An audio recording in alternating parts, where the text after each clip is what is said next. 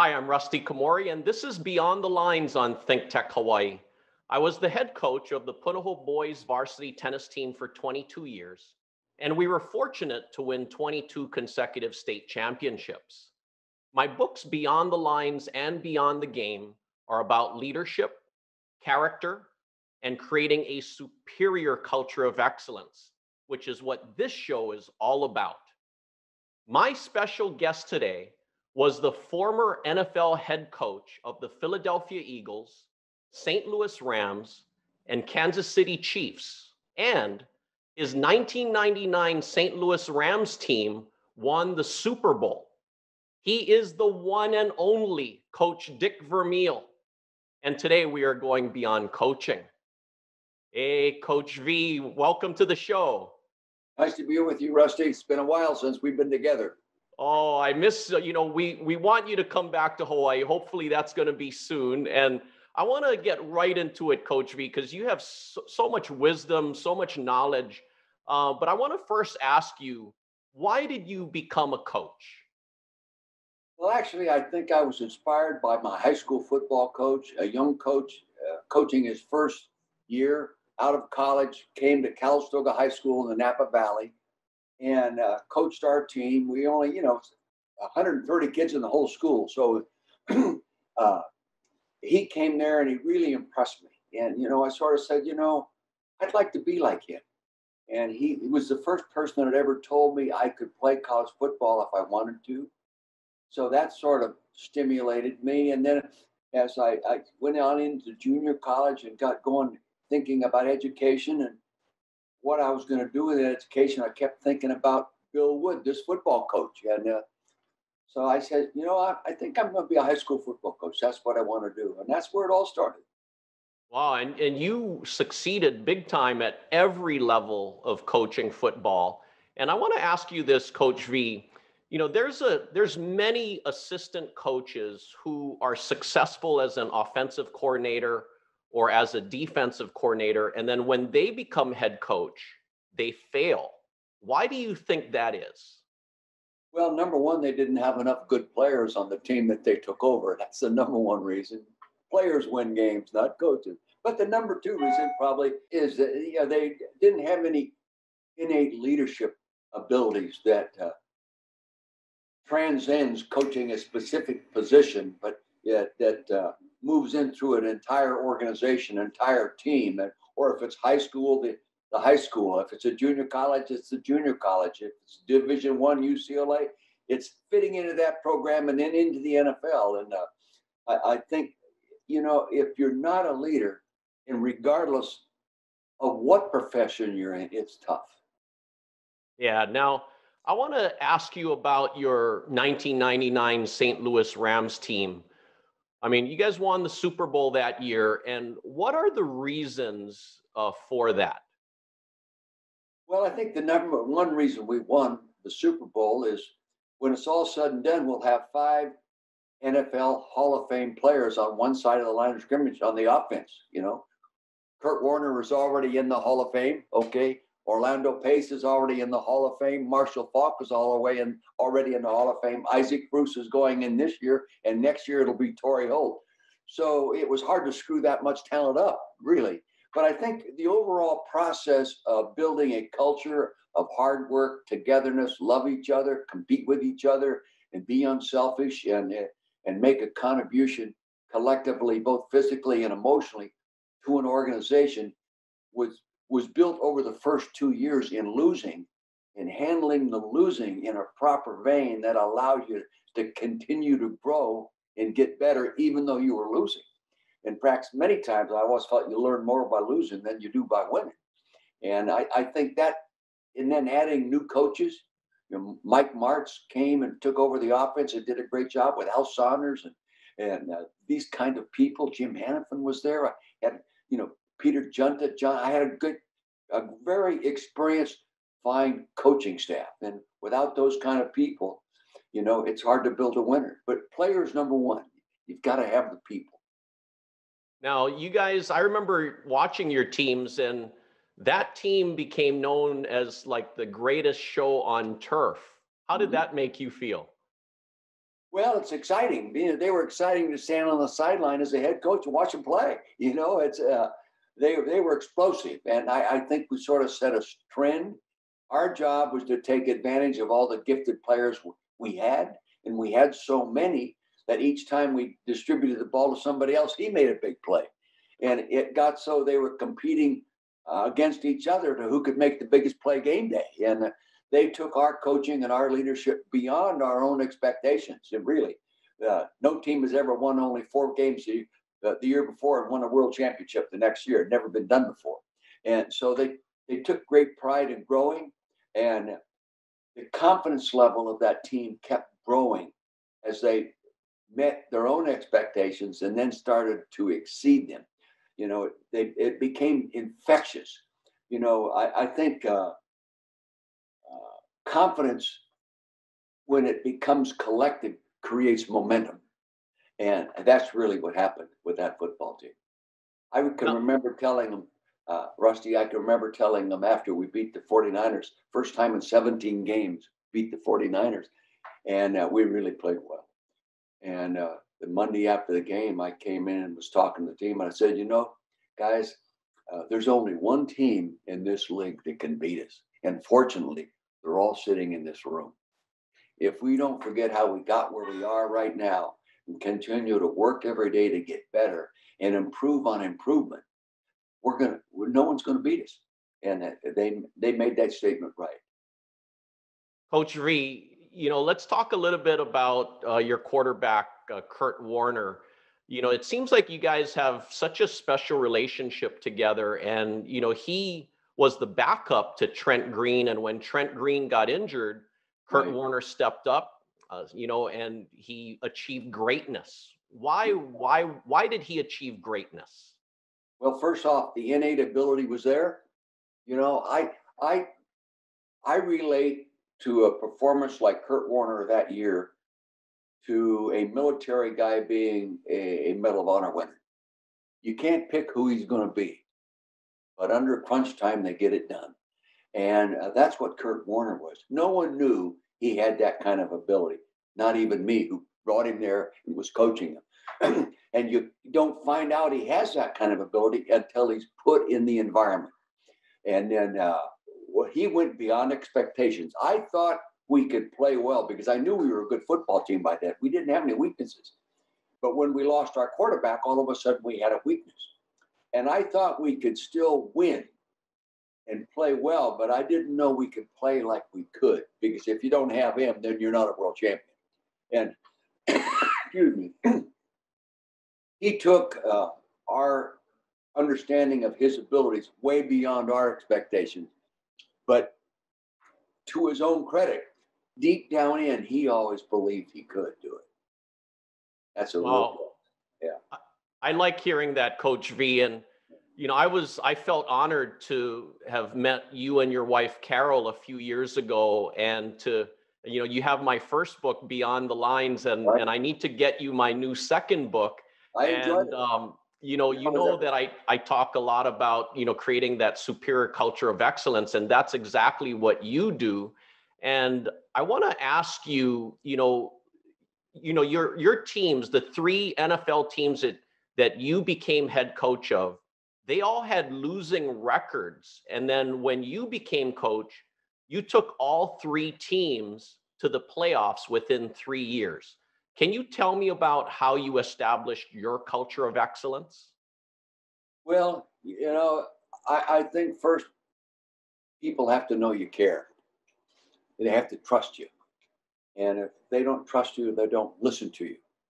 If they don't think you care about them individually and collectively, they don't listen to you. So it all starts there and builds from there. And then I kept trying to be a good example myself and hire people around me that would be good examples to the people they were going to coach and teach and push and demand and chew on and beat around on that football field. That's very, very important. And the other thing, Rusty, is to bring people in the program that were good examples to the other people. You bring in a player off the road, free agency, or draft him. You bring in the kind of player, when he sits down next to the other guy in the locker room, he's a good example for him. And he starts feeling, I want to be like him. I want to work like he does. I want to believe like he does. I want to speak. I want to talk. I want to interact like he does. Then I think you create an atmosphere within the organization that people enjoy working in, regardless of how hard they're working. They really enjoy being there because there's good examples all around them.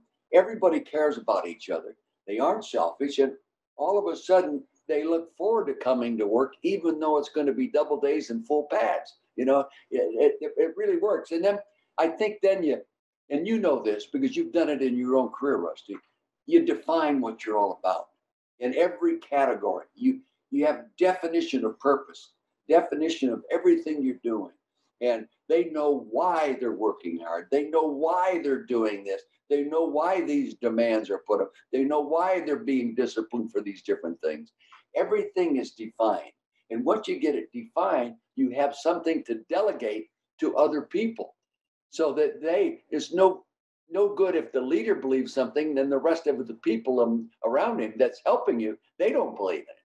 So when you surround yourself with the right kind of people and you delegate, delegation is not a sign of laziness. I used to think it was. It's a sign that you have confidence and you have confidence in the people you're asking to help. Very, very important. And then, of course, the thing we always did is we went to work. Sometimes it takes a while to teach people hard work is not a form of punishment. It's a solution. And you learn that in your years in career in training those kids to excellence and winning your championships and tennis. You don't work hard, you don't win because your opponent's work is hard. What you have to do is outwork them. I never wanted to leave the success of my program in the hands of people trying to outsmart people. Hard to do. I knew we could outwork people. And once that gets ingrained in an organization, yes, they'll bitch, they'll complain, they'll moan, they'll sweat, all these different things. But when it's all said and done, they take great pride. And when the reward of hard work, it creates a good feeling within you, it generates into the program. And you talked about culture. To me, it goes one step further. It creates a community within that building, not just the culture of your football team, but everybody from the lady that answers the phone at the reception desk. Everybody is involved in that feeling and they love it and they enjoy it and it's infectious and it makes such a difference. And we worked hard at building relationships within that culture, within that community. Everybody was important. The guy that mowed the turf, the equipment man, the team doctors, our security people, everybody was important. And we built relationships. And when you do that on a consistent basis, Rusty, and you know this, I promise you, you've had players say to you, Coach, I love you. Now it's not the same kind of love they have for their own family, but it's a hell of a lot more than respect. It goes deeper. And the only word they learn to use is love, because that describes an emotional feeling, how they really care about you. And the teams that I've coached to this day, I haven't coached in 15 years. To this day, when we're together, you hear the word, I love you, buddy. Love you, coach. Love you, Trent. Love you, Kurt. I get an email or a text, my birthday a couple of weeks ago, every text or email I got, and ended with, love you, coach. And that, when you build those kind of relationships, it's amazing. And then, Rusty, the other thing is you can't build those relationships unless you're sincere. If you have integrity, old expression, if you have integrity, nothing else matters. If you don't have integrity, nothing else matters. You can't BS the troops. You got to be honest. And sometimes being honest hurts feelings. Sometimes people don't really want to know the truth.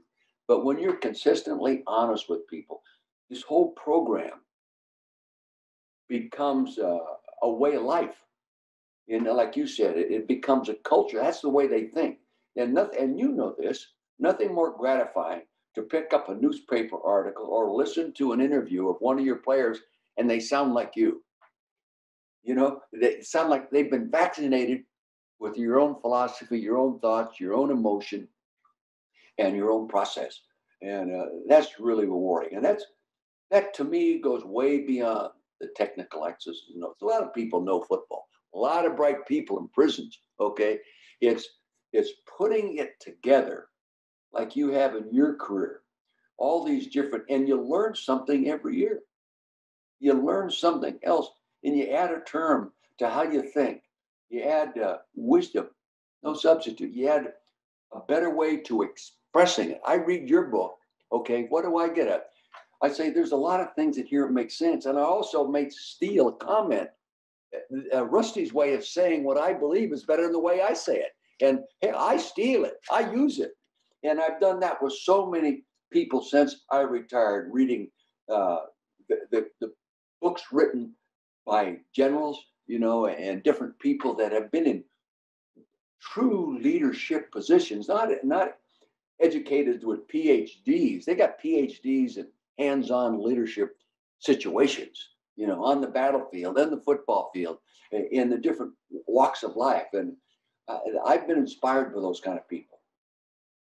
Well, Coach V, I could listen to you for hours. I mean, that's such great insights you just shared. And, you know, the first time I saw you, you know, you were the head coach of the Philadelphia Eagles, and I'm watching your quarterback, Ron Jaworski, and you were the coach of the Eagles for many, many years. What's one of the best memories you have as coach of the Eagles? Well, when you ask me that, the first thought that comes to mind is in 1979, going into our fourth year. The year before we'd made the playoffs, we played the very first wild card game against Atlanta and got beat. Okay.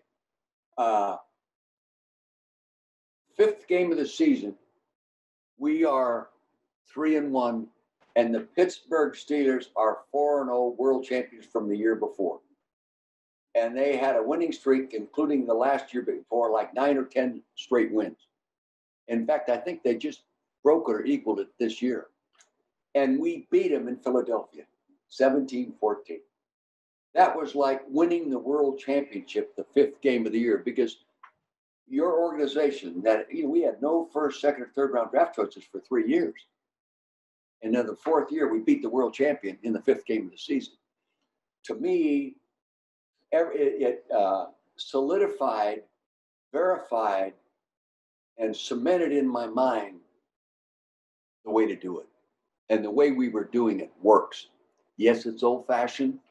It's not done that way anymore. The union rules won't allow you to work like we used to work. You know? But anyway, and then after that, in November, we beat the Dallas Cowboys in Dallas in a Monday night game. The first time in 4 years in my program that we had ever beaten the Dallas Cowboys. Roger Staubach, the quarterback. I remember those two things come to my mind more so than winning the NFC Championship game in the fifth year. You know. Oh, those were some exciting times because, I mean, like you said, the Steelers had Terry Bradshaw as their quarterback. Yeah. The Cowboys had Roger Staubach. Yeah. He threw us an interception. We returned to the 1 yard line. It wasn't a long scoring drive. Now, Coach V, you know that, I mean, that movie Invincible that they came out with about your Philadelphia Eagles team, yeah. And then, you know, Greg Kinnear played you, and then Mark Wahlberg was there. I mean, what were your thoughts about seeing that movie for the first time? I've only seen it once, Rusty. Oh. I've only seen the movie once. We went to the grand premiere in New York. My whole family went, and we really enjoyed it. I was not involved other than reading the script before they started the movie. And I can remember calling the person in charge, I think it was Disney. And I said, you know, there's a lot of things in this script that aren't true. And he said, you know something, Coach, we're not doing a documentary. We're telling a story. Well, the story was true, and they did a great job of telling it. I don't like to see myself on television. I don't like to see myself on film, and I don't read things that I'm in and that kind of. I just never have. John Wooden told me that a long time ago, and I've never left. Maybe it's an insecurity. So I've only seen the movie once, but I was proud of it. I thought they did a nice job. I have been told that they have grossed over $800 million on that movie. Disney has. And I don't go anywhere, including France, where someone hasn't walked up and asked me about the movie. I see Vince Papale all the time. Okay, I talk to him probably 3-4 times a month, and they did a great job. It's a movie you can take your grandkids to. You can buy them the DVD, and it's inspiring because it is true, even though it's magnified in certain areas. You know, you don't go to NFL training camp and then play flag football the night at 11 o'clock at night. You're still in fact, bed check is 11 o'clock at night. Anyway, they did a great job with it. Yeah, I totally agree with you. That movie was really inspiring. And Coach V, you know, what I learned from watching you as a coach was you were a coach that had a lot of passion for the game, a lot of passion for your players. You had empathy for your players. And I saw that press conference where you cried, and because you cried, it gave every coach in the world the right to cry as well. What are your thoughts about, you know, looking back and how much you cared about your players and you still care about them today? Well, if you got to be who you are, the most important person to really know is yourself. I really believe, I've always believed that. And you learn a little bit more about yourself as you get older. And I learned a little bit more about myself as I matured as a coach. I have always been an emotional person, you know, and I was relieved not too long ago reading General Schwarzkopf comment when he said, you know, I don't worry about those that cry. I worry about those that don't. And that, you know, I used to get into situations and Carol would say to me, now, Dick, don't get emotional. Don't cry. And I would say, all right, I won't. So I'm standing up there trying hard not to get emotional. And it's not me. It's not me. You know, to me, coaching in high school was so much fun and I enjoyed it. And they were kids. And I enjoyed them so much and cared about them. And they cared about me. Some of them are still lifelong friends. Okay. And I just never changed because I couldn't, because that's me. And I cared about, and I'm not bragging about it, just me. I cared about Kurt Warner every much as I did Ray Plate. Ray Plate was my high school quarterback, okay, and made all conference too, played well. I didn't let him throw the ball enough. We might have won by better scores. But anyway, you know, it's just you. If you're going to be a leader, you got to be who you are. You know, I just and sometimes I felt it was a weakness, not a weakness, but a fault sometimes because there's no question. There's a few times in my running an NFL team where my relationship and my love and admiration for a certain player kept him there a little longer than he should have been kept there. Okay, in terms of the overall progression of a team. Yeah, I like it. Yeah, being real and being authentic. I mean, that's so important for coaches to be like, because the players will know if you're not real and authentic. And Coach V, you know, a few years ago when I met you and Carol, it was because our good friend Craig Holbrook put together an incredible Vermeil wine tasting dinner at the Pacific Club. And I absolutely love all of your Vermeil wines. And I just feel like that your Cabernet is a Super Bowl winner. Yeah. Now, Well, tell me about that. Rusty, it's better today than what you were drinking before. You Wow. know, I remember being at that event. It was one of the best events I've ever been to with Vermeil wine. We sold all the magnums we brought there. Dr. Miyawaki, he's Dr. Miyawaki, your native area right there, is one of the finest gentlemen I've ever met in my lifetime. I mean, I hold him in very, very high esteem. And that was a great dinner, extremely well done. But, you know, we're little guys. And if you have a great winemaker, you have a chance. If you have a great vineyard, you have a chance. And our consultant, Thomas Brown, is, to me, the equivalent of Tom Brady in the Napa Valley. Okay. He's great among other greats. And well, our winemaker, Andy Jones, who works with him closely, they do a great job. Freddie Annie Vineyard, the grapes, I've been involved with that vineyard all my life. My great-grandfather on the Italian side of my family owned a portion of it a long time ago. Same family's had it for over 100 years, 170 acre. Unfortunately, this year we lost all our Cabernet grapes due to smoke damage during the forest fires. So we won't have any 2020 Cabernets. Better save your 2021, 19s and 18s. And the 18s are due to be released too. And I think they're going to be our best vintage ever. But in the wine world, we try to do the same thing we did in the NFL. Be the best you can be. And don't worry about how much money you make or how much money you lose. We've never broken even yet in the business. But just present a great quality, and then everything else will take care of itself. Coach V, you spent many years in the broadcast booth, and you worked closely with Brent Musburger. What did you like about doing some of those TV broadcasts? Well, first off, it kept me close to the game. And Brent Musburger, a very bright guy and a great person. He grew up in Montana, and he loved football.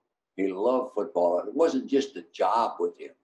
And we developed a very good relationship over the 8 years that we worked together. We did a lot of football games, mostly college games, but pro NFL playoff games. And working with Gary Bender was great to work with. And all these guys were wonderful. I worked for Tom Brookshire, and it was fun. It kept me close to the game, and I could always respect the guy I was working with.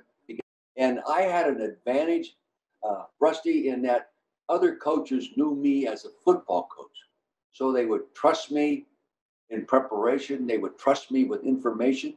I would sit in on quarterback meetings, coaching meetings where TV people weren't even allowed, but I was a TV guy. But because of my background, I was allowed to do a lot of things that helped me do a better job. But Musburger was the true broadcaster. Gary Bender was a true broadcaster. Me, I was just a guy talking football. Well, I really enjoyed you guys. I mean, you guys made a great team, in that broadcasting. And Coach V, I want to ask you one more question before we wrap up. What's an important lesson you learned in life so far? Well, my grandfather Vermeil said to me as a young boy, you just have to learn to treat people as you want to be treated. And see, to me, there's no such thing as a celebrity. To me, everybody's a celebrity. Everybody's important. And I find myself now, the people in the more humble phases of their life draw more out of me. I care more about them because I think back to how my mother and father worked to make a living. The old garage, 25 yards behind the house, 6, 7 days a week, nights. I mean, the great American generation, and I'm inspired by those kind of people. I'm inspired about people that are struggling, but not complaining and not looking for a handout, but out working hard to provide for their families in the best way they can. And the best thing you can pass on is integrity, and people in the right frame of mind can do that. And I'm stimulated by those kind of. All my very, very, very close friends are people that are humble and really care about other people. Dr. Miyawaki, you talk about a successful guy, part owner of the Cincinnati Bengals, part owner of the Mets, and what he's done there. But you talk about humble. You know how I met him? Through Lamar Hunt, who was equally that kind of person, just humble, nice human being. And, to me, I look up to those people. Well, Coach V, I feel so honored to know you, and I feel so grateful that you liked my book. And I like the next one too. Yeah, I'm going to get that to you very soon. And I want to thank you for taking time to be on the show today, Coach V. Well, thank you. I apologize again for screwing up last Monday when I was supposed to be on, and I forgot it. And it's no excuse. I got outside working. I had chainsaws on my property here, and all of a sudden, I come in all dirty. In fact, I was so dirty I had to take my clothes off on the porch. My wife wouldn't let me come in the house. I come down. I open my calendar. Oh my God! I said, God. Anyway, that's what happens when you're 84. Well, thanks, Coach V. And thank you for watching Beyond the Lines on ThinkTech Hawaii. For more information, please visit rustykomori.com And my books are available on Amazon and Barnes and Noble. I hope that Coach V and I will inspire you to create your own superior culture of excellence and to find your greatness and help others find theirs. Aloha.